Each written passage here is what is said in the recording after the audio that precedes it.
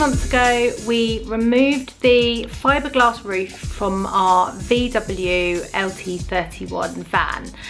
The reason being is that there was quite a lot of rust just sat underneath the gutter of the roof, and in order to repair that, Chris needed to remove the roof so that he could really get stuck in, do all the welding. I mean, it's like literally every single part of the gutter was just shot to pieces. So he's had to create like panels and stuff for that. So that's taken quite a long time.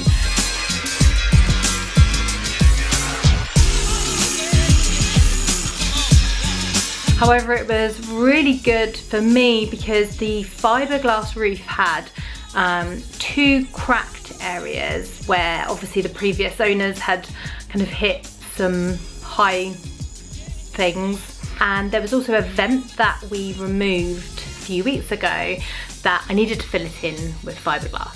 So I've never done fiberglassing before, but actually it was really easy, and I'm gonna show you how I did it. So as you can see, this is the hole that used to have some kind of vent in it. I imagine there was probably like a bathroom or something there at some point. Then using a cloth, I cleaned it with white spirit just to get rid of any kind of dirt and things like that.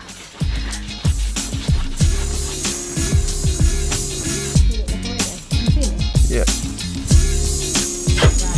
And then I taped up the area just using some kind of tape that we had lying around. I'm not even sure what type it is, but I layered it up a few times just to give it a little bit extra support, because obviously all of the fiberglass was going to be sat on there.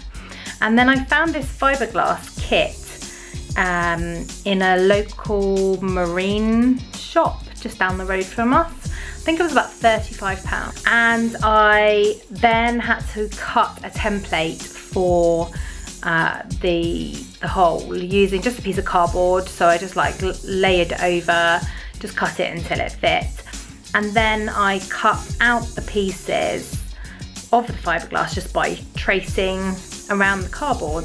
And then I cut out, I think I cut out about 10 pieces of fiberglass. It's quite easy to cut. I used kind of kitchen scissors and they seem to be perfectly fine. So the kit comes with quite a few bits and pieces already. You get the resin, which is, I mean, loads, and then this little pot of hardener and a pot to mix it in.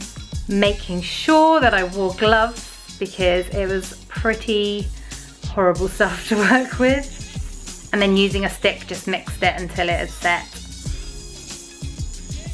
And then it's really quite easy. You just layer it up, apply the resin between the layers until the whole area's filled in.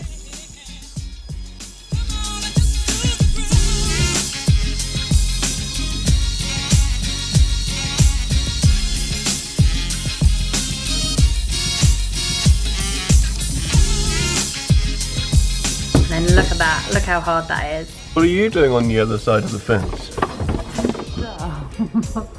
Is it on? Yeah. Oh. Well, I am doing this. Standing up, down the patch repair.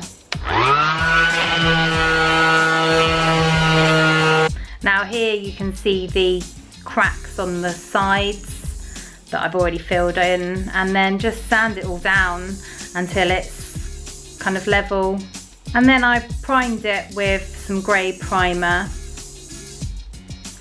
just to get it ready for when we're going to do the paint job in a few months' time.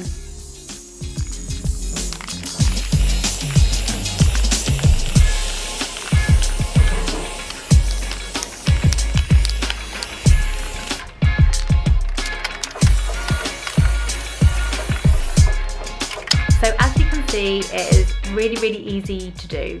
I've never done anything like that before, and I'm quite happy with the results, so you can do it too. So yeah, so there's a little update on what we've been up to. Hopefully you found this video interesting, and I will see you soon for another van update or just daily vlog. Bye.